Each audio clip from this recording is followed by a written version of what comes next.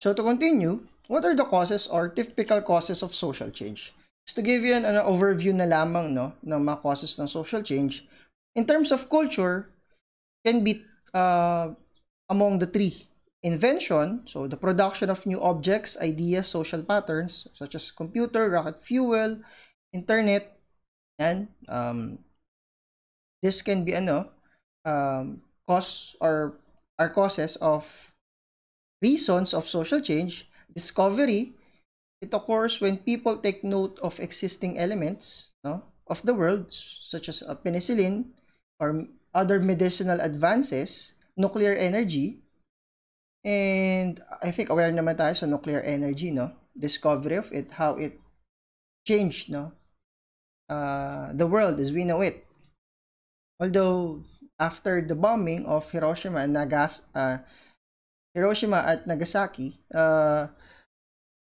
nagkaroon ng parang paghinto sa pag fully utilize ng nuclear energy. Diffusion, lastly, cultural diffusion is it creates change as products, people, and information spread from one society to another. Diffuse, kumakalat, no? The introduction of sabihin natin multinational companies, no, Coca-Cola and other countries aside from its mother country have brought change, no? Creation of, say, lalo ngayon, no, social media, yung diffusion sa pinaka observable ito dun sa Korean wave sa Hallyu, okay? Because South Koreans are now exporting or getting more for their economy through exporting their culture. Hindi lang yung Korean pop, no? Hindi lang yung form of tourism, even beauty products, even Korean dramas, no? Their artists, they're basically the Korean wave is changing the landscape of how we view entertainment as a whole. Yun yung pinaka ng binibent main takeaway ngayon ng South Korea. The reality is baka nga magulat kayo, culture wise they may be the most dominating most dominant culture rather in country in terms of the spread of culture and cultural influences. In terms of conflict naman, Karl Marx saw conflict as engine that drives societies from one historical era to another. For him, conflict, yung pagtatalo between two specific classes of society is that engine, that catalyst that provides change. The thing with this is that the society for Karl Marx is always an arena of inequality. At dahil may inequality, may mga tao na magiging aware of what's happening to them and they will at some point revolt to overthrow those who are controlling majority of the resources. In terms of ideas naman, for Max Weber, more than conflict, it is the ideas that bring about change. Ideas na mga kaisipan ng mga tao. Individuals with charisma, such as Martin Luther King, I have a dream, can carry a message that change the world. Okay? Segregation. Even slavery. Those individuals who are in the Philippines, yung mga charismatic sa Pilipinas, si Ramon Magsaysay, individuals who have charisma and ideas can brought about change. And sa people power, by the people, okay, by the people. Not necessarily one family lamang, but the people who are involved in are part of, they have the idea, to overthrow tyrannical rule in a country wherein pasok dito sa third bullet na ideas also direct social movements, social movement kasi yung nangyari yung sa people power.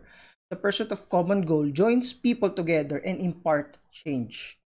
In terms of demography naman, population patterns play a role in social change. Ibig sabihin, yung kung mas lumalaki yung populasyon or mas bumabata, mas tumatanda, it plays a role on how, do you call this? Plays a role on how certain society will adapt to that changes in population. So, halimbawa, since Japan and Germany are having aging populations, they tend to focus more to provide healthcare, no, do sa kanilang mas nakatatanda, and mas nagiging stagnant yung kanilang development. That's why they're focusing on innovations to further improve what they have. They make changes to parang promote, no, yung dagdag ng mga anak or marriage within their countries. For Southeast Asian countries with predominantly younger population, there are those younger populations serve as driving force para magkaroon ng development kasi nga labor force plays an important role, or young and increasing labor force plays an important role sa development ng isang bansa. And lastly, when it comes to social change, merong iba't ibang types ng change. Sociocultural evolution is the idea that society moves forward by looking from different perspectives and arguing a certain point of view. So, social change in the form of sociocultural evolution is, makikita natin dun sa changes ng society, yan, no? Different point of view, okay? The society, we can see changes in the society by looking at a specific point of view from a hunting and gathering, pastoral, horticultural, agricultural, industrial, and even post-industrial. Or even in terms of presidency, ano nga ba yung tawag dito? Pinromote ng presidente ito during his time, during her time, during his time, and during this particular moment, no? Yung ideas nila, yung sociocultural ideas nila, will try to define what particular change, no, perspective in terms of the other is they're trying to portray or they're trying to present. Okay, nagloko yata to. But paradigmatic naman, or paradigm, when society shifts from one point of view or way of thinking to another. Ibig sabihin, social change can happen when there's a paradigm shift. Na dati, ganito yung typical na suot ng mga kababaihang Pilipina. Nowadays, they accept a more revealing, no, way of wearing dresses. Paradigm in a way na dati, ganito kalalaki yung mga phones, no? Mga mobile phones. Nowadays, ganito na yung mga phone na gamit natin. Wala pala iPhone dito. This shift, or even siguro, mas maganda tingnan, shift ng mindset is yung, again, acceptance of LGBTQ, no? The Black Lives Matter movement is a paradigmatic shift where the thinking has shifted, no? May change when it comes to the overall thinking or point of view of how we look about, no, the society. Even the pandemic will prove to be a paradigmatic shift, no?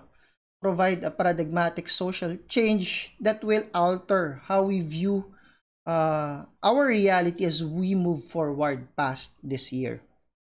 Then we also have social movement wherein the people within a society begins to advocate for change. So, for social change to occur, nangyayari dapat din yung social movement wherein a group of people will try to fight for what they think, no? Again, ideas will play an important role here, no? Advocating to promote change. Then we also have, lastly, we have social revolution. So in order to change the foundation of society, a larger uprising must occur. Okay? A larger uprising wherein majority of the population have that common goal of changing the face of the society. Sa atin, nagkaroon tayo ng people power. In other countries, nagkaroon sila ng mga civil wars, which are, to some extent, proved, no, to be beneficial for them. Gaya ng nangyari sa China, gaya ng nangyari sa America, no? Before siguro this past few years, with what happened, most South Korea, no, Vietnam, most countries who are developed today, or developing or fast track, no, so development, are countries who have been to civil wars. Okay? In the case of the Philippines, ang pinaka malapit, no, na lamang natin doon is yung people power. Although nowadays kasi nagkakaroon ng issue kung sino nga lang ba ang apektado during the people power revolutions. But the thing is, colonial mentality rooted in our culture presented racist acts towards our own products, which this particular statements are how change, no, social change has took place in our country, as from historical to the modern or contemporary setting. Media content tends to present Filipinos as helpers, slaves, or anything lower than a foreigner. Commercial products portrays whitening cream as key for beauty and not for the natural state of being. Muslim are fellow Filipinos but treated differently when isolated. This particular statements should be, no, I think, should be part of what we need to change in our society. What we need to think about, kung dapat bang ganito pa rin yung ating mga mindset, knowing that it's already 2020 and so many things has happened, and we all felt the same, no, magnitude that 2020 has brought upon us. Minimum wage workers drinking together at the end of a hard day's work instead of keeping their hard-earned money. Some have time to mock celebrities or people of importance while turning our eyes in our quicksand of economic status, no? And some millennials or even Gen Zs are interested to learn foreign languages without even mastering the vernacular.